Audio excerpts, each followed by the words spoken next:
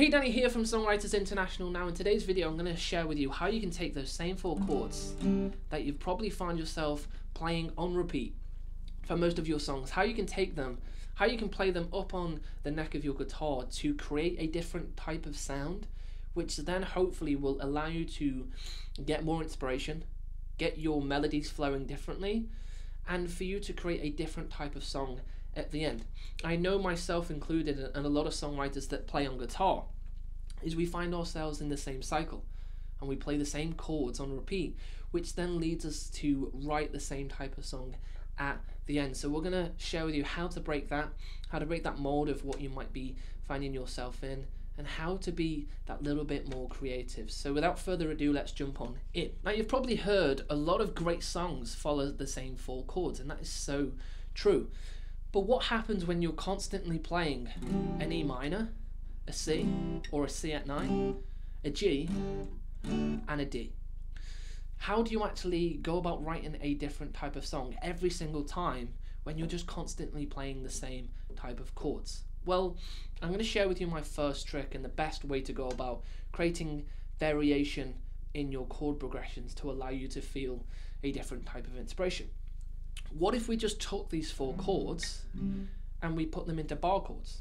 Now, you might be familiar or you might not be familiar with bar chords, but I particularly like bar chords. They just sound funkier, cooler, more energetic, and all of those things, and it's all about how you play them as well. Now, we're just going to play these with a standard pick. We're not going to do any finger picking or anything of that nature. So if we take the standard 4 chords, okay, and like I say, we've got the E minor, we've got the C at 9 or the C, we've got the G, and we've got the D. So if we just play those round,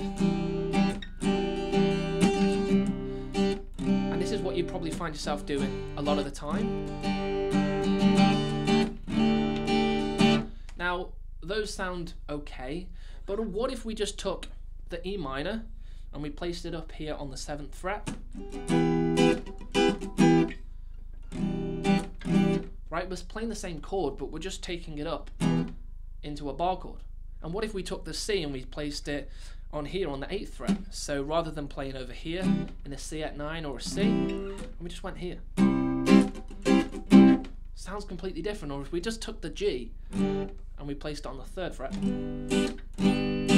or if we took the D, rather than playing it here, and we just played it here on the 5th, or if we played it here on the 10th, right? So we can vary up the chord progression and see how much this is different, right? So we're going to play the same 4 chords, but now we're going to do bar chords, okay? So here we go.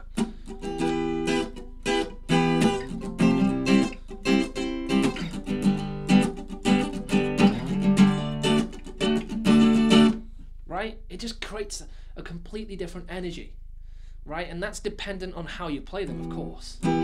But even if you played with downstrokes, and hear the difference here.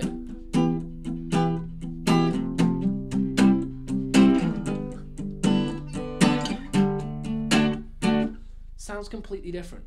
At least it does to me, and it gets my juices flowing differently.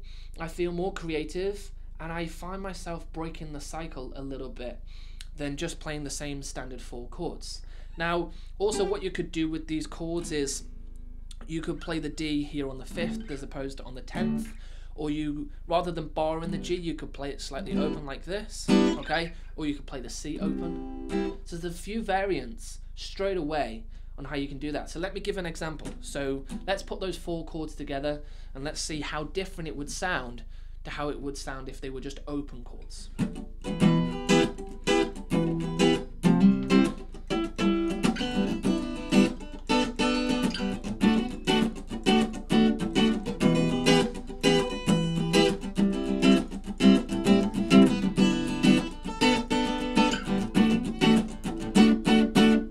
Right? Completely different energy than if we were playing.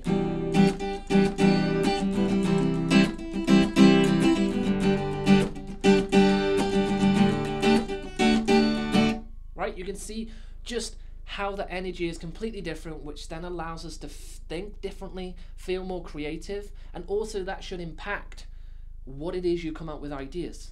melodically, you know? You might get an idea completely different to if you were playing open chords. 'Cause I've been dead, so tell me that you're none. I've been looking up,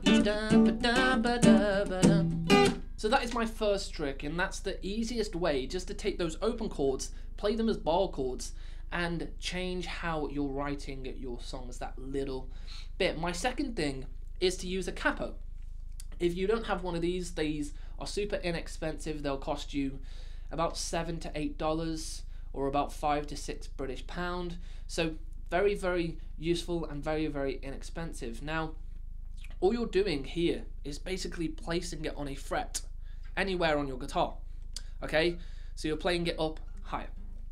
So you can just take it, don't really put much thought into it, place it on a fret, and take those same chord shapes. So take the E minor shape, and the C, and the G, and the D.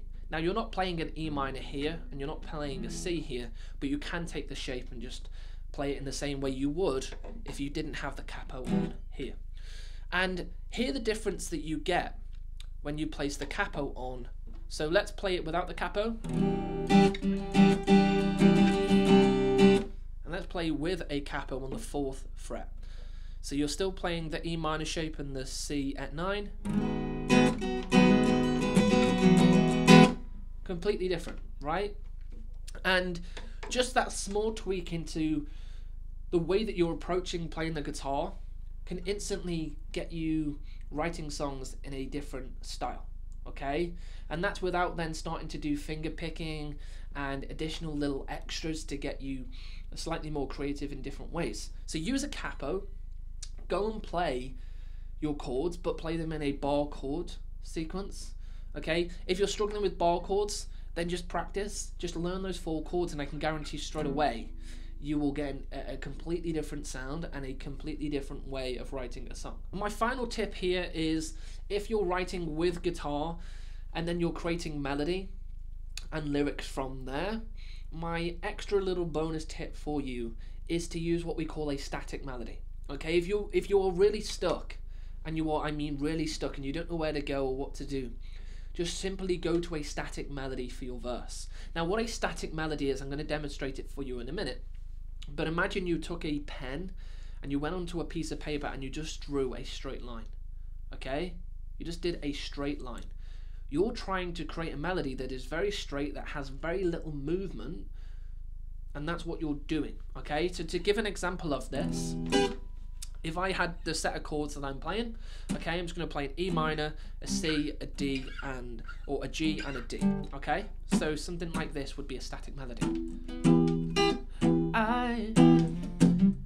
I'm up all night thinking about you, thinking about us, and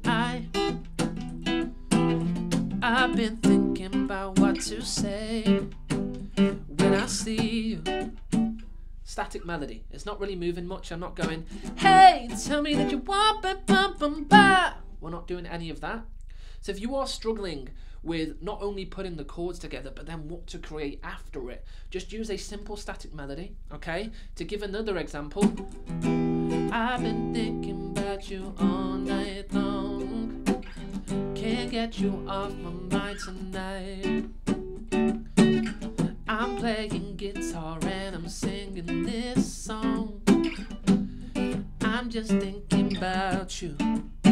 Right? It's really that easy. A static melody does not have to move, and the reason I suggest that for you, because it doesn't take much effort. It is just straight, it doesn't need to move, and it's very simple to create. So marry that with the chord progressions that you have, and then go ahead and create a static melody in your verse. That's where they work best, where you're describing the story, you're telling a part of the lyric that is really important for the listener to understand, and use it against a set of chords like we've done here. So go ahead and use this in your writing. If you're writing on guitar, take those same 4 chords. You're not changing the chords that you're playing, but you are changing the way that they sound and what you get out the end. You're just taking the E minor and you're now barring it. It's still the same chord, but it's slightly different to the ear. which hopefully then will break the cycle and will get you writing different types of melodies, different types of songs, different types of strumming patterns, and try picking and all of that different stuff as you start to develop and move along in your songwriting. But it is quite literally that simple. Go ahead, use it in your writing, have some fun. Let me know how you get on. If you want to see any other type of content on this channel, then drop that below in the comments. Drop us a like and drop us a subscribe somewhere on or around this video, and I'll see you on another video sometime soon.